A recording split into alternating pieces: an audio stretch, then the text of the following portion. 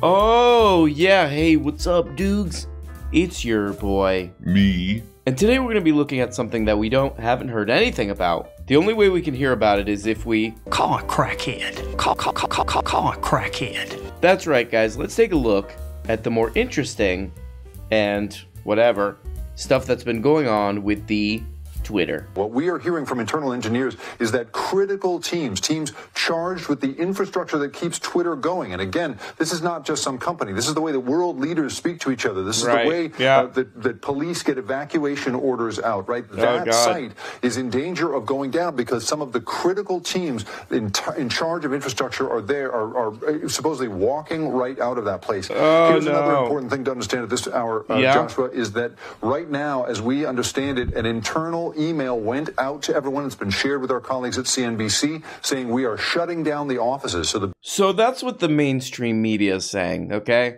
And I say mainstream media because I'm a very interesting guy. The reason I hate the mainstream media is because they're elites and they tell us what to do and what to believe.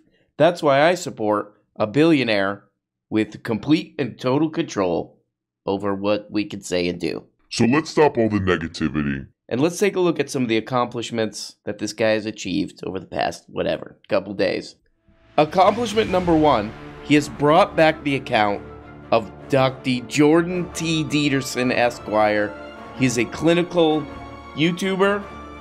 Finally, this goddamn guy has the freedom to bestow his wisdom, to bequeath. Let's be honest, it's bequeathing his wisdom upon us. Let's see what he's got. Oh, Lauren Southern. Crap he retweeted, an anti-vax thing, a thing about how climate change is fake, a thing about how drag queens are bad, okay, great, and then a PragerU retweet, oh, thank God. You know, when Jordan Peterson was not on Twitter, for this kind of information I had to call a crackhead. Call. Donald Trump's Twitter account is back. Who? Elon Musk reinstated the former president just minutes ago. Okay. This is President Trump's Twitter page here. Until tonight, it had said account suspended. Earlier tonight, Musk posted a poll on Twitter asking if people thought Donald Trump should be allowed back on the service. Oh, great way to do it. Oh, baby. Bye. This guy's back. He's back to do this, and this, and this, and he does this. In his pants. What do you make of this news? Yeah. Well, I'm actually surprised, Brianna, because per our conversation earlier, I thought Elon Musk would wait until Facebook made... Okay, so we got a media analyst on the line here. She needs to analyze the kind of media she's creating with that phone connection. Thank you. Bye. Okay, come on. That's enough. Pendejo. So this was one of the big excitements for a lot of people about, what's this guy's name? Aaron Musk owning Twitter. This was one of the big exciting things. One of my favorite things about this is Tim Pool made Tim Pool made a thumbnail, and I'll just read this. Elon Musk files to buy Twitter. Trump could return in days. That's how I read that. Trump could return in days. And I think that really sums up the feeling that a lot of people have. It's almost like you picture a dog, whose owner left to go to CVS or whatever, and the dog is shaking, spinning around with excitement because the owner is back. The dog thinks in his head, ooh, food is secured for another day, the dog thinks. But that's what I think when I read that thumbnail. Looking through, you just see the dog's face through the window, tail going so quick, which is a very healthy relationship to a political figure. But hell yeah, mission accomplished. Like Jorge W. Bush, mission accomplished. This was one of the main goals of this guy, this wacky billionaire owning Twitter. He's going to bring Donald Trump back. I hear we're getting a big vote to also go back on Twitter. I don't see it because I don't see any reason for it. Trump's comments came as some He's 15 saying, million Twitter. They have a lot of problems at Twitter. You see what's going on. It may make it, it may not make it, No. but the problems are incredible. The engagements are negative, and you have a lot of bots and you have a lot of fake accounts, which I think they should get on. But Truth Social has taken the place for a lot of people, and I don't see them going back onto Twitter. That's your crap. Twitter They're incredible. I want to hear this part again. The engagements are negative, and you have a lot of the engagement. You mean the replies? Yeah, people on there, they're being mean. There's one guy in there called me an idiot. Can you believe that? And by the way, guys, Truth Social is worth joining for the ads. This is a Truth Social sponsored truth. Always put a crayon in your wallet when traveling. Here's why. Oh, great. Won't it end up doing this? In the heat? What's this one? The Kid's Guide to Fighting Socialism. Oh, I do want to order that, actually. It's free? Wow. This is a real website, by the way. It's kidsfightsocialism.com. These are the kind of ads you see on Truth Social all day long. Oh, this one's looking real good. We got Mike Huckleberry there. Oh, wow, great. Oh, he's looking real normal. Oh! Oh! Oh, here we go with another sponsored truth. It's the truth. Is it sponsored? Yes, but it's still the truth. Wrap your car keys in foil at night when alone. When alone? You know, so if I don't know, not to be, that I bring somebody home with me, no foil? Okay. Look, I'm 90 years old, and I am scared of technology mostly, so I'll do what you say. I'll do what you say. Honestly, I think it will get better, and the reason I think it will get better is now because look who it is! I actually believe that a lot of these tech companies are wildly overstaffed. Oh, wow. There's no way that Twitter needed 7,500 employees. Okay. That is not a thing that was necessary in the first place. How do you know that? And thank God we have these newsmen and newswomen, because how else would we know what's up, man? Somehow Ben Shapiro's like, I know how many people should work there. I have no idea what I'm talking about, but somehow they know how many people should work at this company and blah, blah, blah, blah, blah, all this crap. Then there was a bunch of this kind of thing. This is really interesting. They seem to really love this, but some of our beautiful newsmen are posting on Twitter this. So the caption says, Twitter before Elon versus Twitter after Elon. And before, it's a picture with a bunch of young women. After is a picture with a bunch of young guys. And one's holding a computer. People are really going crazy for this. Look at this reply. Notice the lack of Becky's. Ooh, burn. After Elon told them they'd have to actually work and not drink espresso and take wine breaks on the roof after holding 2 meetings in one day. Oh, yes. Yeah, besides this whole thing just being kind of weird and not making any sense, Twitter fired thousands of people, and there's like 30 people in these pictures. So, I guess, like, just mathematically, I don't understand what you're trying to do. I think probably what's really going on here is that this content is directed toward and created for people who are looking at it, inside of a coffin. The strongest interpretation might be like, look at these people. These are just women. They don't know how to code. They don't know how to do... They're not software engineers, these ladies. Look, there's no way they could be. They're all cute ladies. There's no way they're doing the software mainframe codes. And then we look at this picture, and those are the guys doing the software. And you just want to say to them, there's other parts of a business, right? Like, there's a legal department. There's like a communications department. Another funny thing about this is that some of the best information we have about who's left the company or whatever comes from this Verge article where they actually, I'll just read this. Multiple, quote, critical, unquote, teams inside Twitter have now either completely or near completely resigned. That includes Twitter's traffic and front-end teams that route engineering requests to the correct back-end services. The team that maintains Twitter's core system libraries that every engineer at the company uses is also gone. You cannot run Twitter without this team, a departing employee said. Oh, it doesn't sound so great. But I'm 15 years past dead, and this lady on Twitter said, look, those people are having coffee all day. Several members of Twitter's, quote, command center team, a group of engineers that is on call 24/7 and acts as the clearinghouse for problems internally, also tweeted about their departures. If they go down, there is no one to call when S breaks. I mean, nothing here is too shocking. Slashing your workforce a bunch, firing a bunch of people to cut costs and all this stuff is, and Twitter might survive this. None of that's too big. But what kind of a brain are you working with that you look at this and it's that makes sense. That makes sense. Look, that before. Ugh. That before. No. And then that other picture, yeah. There was a book written in the early 2000s called The Shallows. And the whole premise of the book was like, oh, like the internet's kind of going to make a lot of people stupider because we're just like skimming across the surface of things rather than like when you read a book, you really understand the topic. And I was kind of like, maybe. But when I look at stuff like this, it's like, you got to be a real dimwit to get... oh, bad. It's basically just like you're grunting at the computer screen. Bad, those ladies. Good, guys.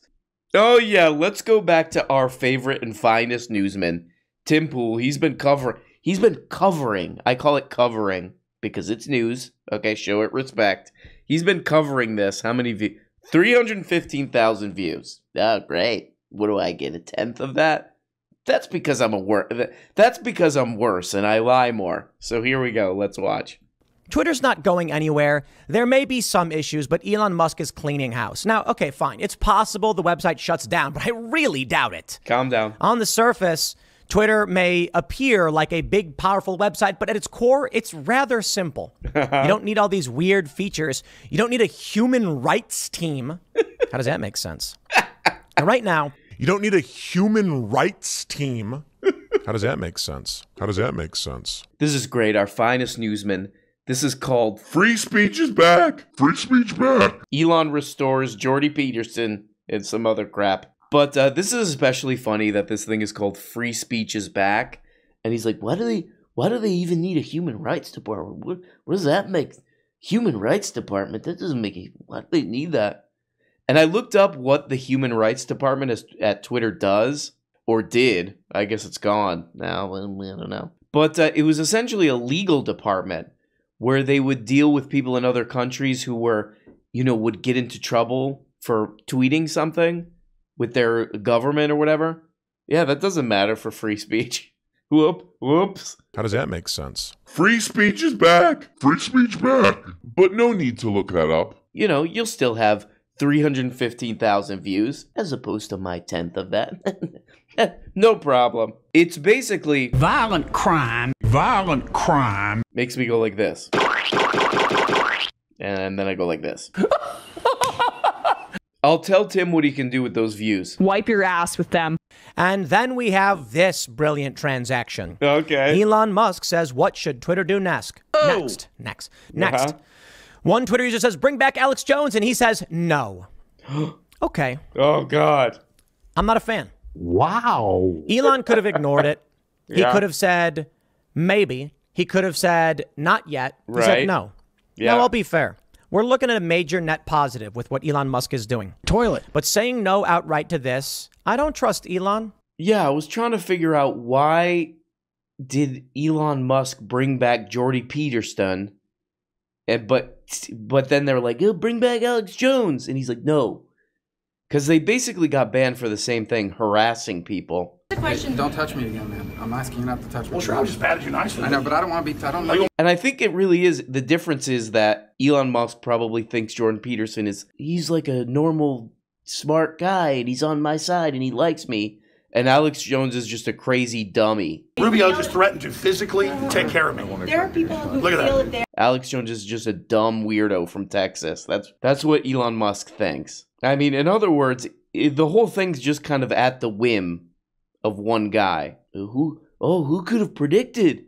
Who could have predicted that he'd just do... Oh, who could have predicted that he'll just do whatever he wants? Wow.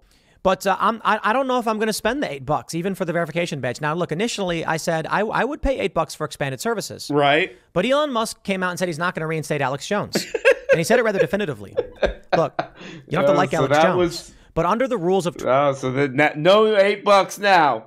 You don't put Alex Jones back on Twitter. It's not about letting insane people ruin this platform so that people like Tim can make more money. No, it's about getting these ideas out there. And we need to get ideas. If people don't hear these ideas, we all f***ed up. Speaking of which, Kanye's back. And he writes, Shalom. Ah, great, Kanye. That's okay. I could say anti-Semitic things. Oh, this guy's a real interesting character. Michael Tracy. Michael Tracy. He sounds like this.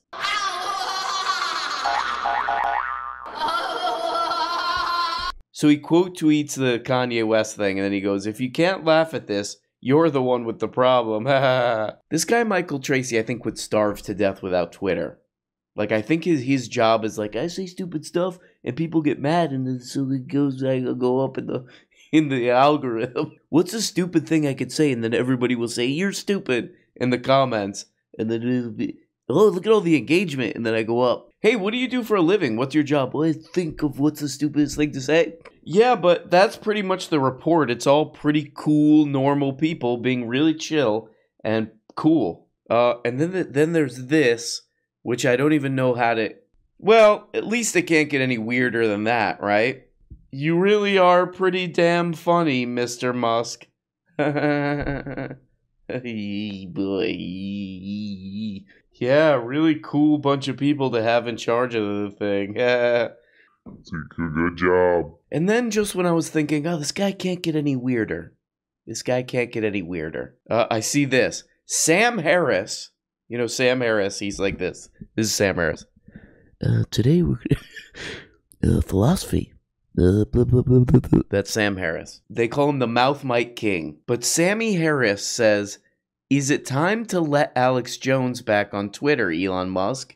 If not, why not?" The question. Don't touch me again, man. To be fair to Sammy Harris, I think he's anti. He wants more regulation on Twitter. So here comes Elon Musk back.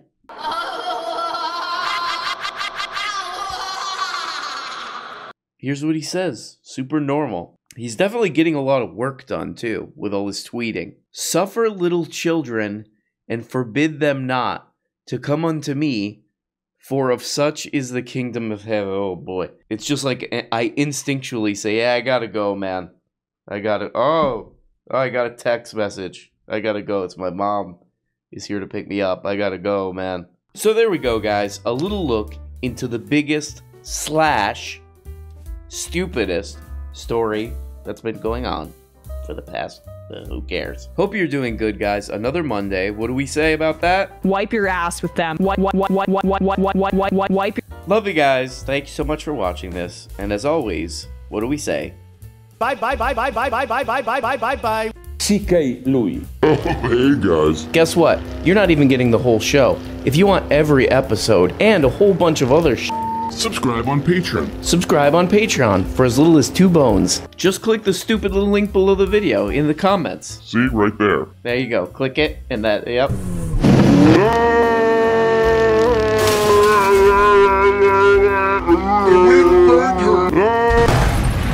When you become a patron for as little as 2 bones, you get the Tuesday, Thursday, patron-only episodes. You also get the weekly Book Oblega show where we talk about important books. The questions and comments thing where you can ask questions and make comments and all this crap. And the weekly behind the scenes show. All for less than the price of a rancid Charleston chew. And for only 25 putrid little dollars, you can become a producer. That's right, support the show and get your name up here. Look at these people. Look at these people that make the show possible, okay? God. I mean, without these beautiful people, this show goes straight into the dumpster. A rotten, you know, just wet, disgusting dumpster, you know, behind a restaurant. So there's old milk in there. That's where this show ends up without these people. Is that what you want? Okay, I guess it's what you want. I'll just leave. Nope, it's done. It's too late. Okay? Here we go. Here's the dump truck. Here's the dump truck come to pick up the show. This is what would happen with no producers. Thank you.